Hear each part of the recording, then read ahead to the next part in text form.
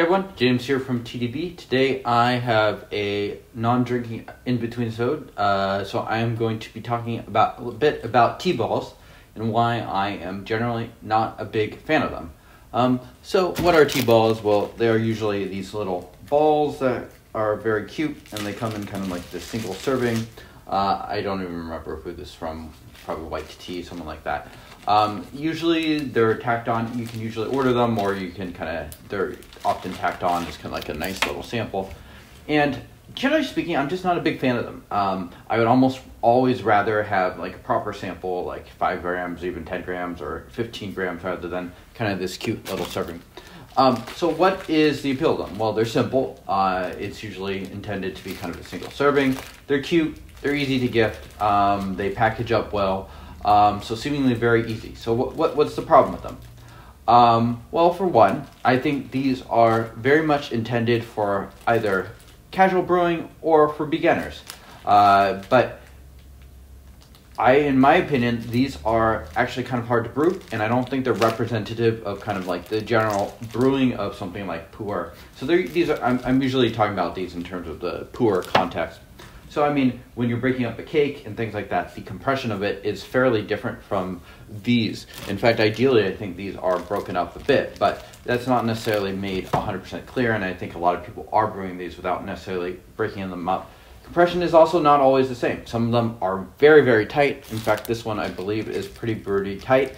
And so that makes it kind of a challenge to brew, especially if you're not weighing things, not measuring it.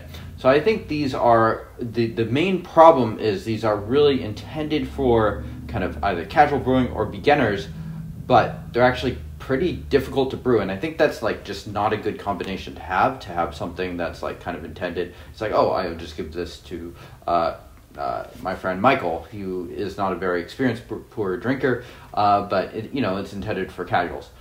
I think more likely than not, they're probably going to be brewing it suboptimally. Whereas, like, if you give them some loose leaf, I think that's a lot more beginner friendly if they have a way to kind of brew those loose leaf. Just because, like, loose leaf pu'er, I think it's a fairly beginner friendly way to do it. And in fact, I would say probably loosely compressed pu'er is also much easier to do than something like these tea balls. In fact, breaking them up is often kind of a pain in the butt.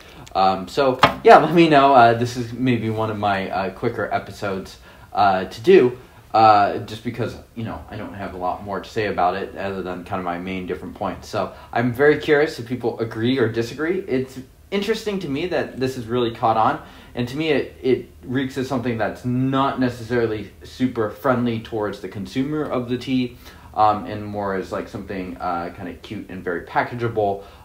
So from a very tea focused perspective, which is really what we try to focus on this TDB, I don't think I don't love them.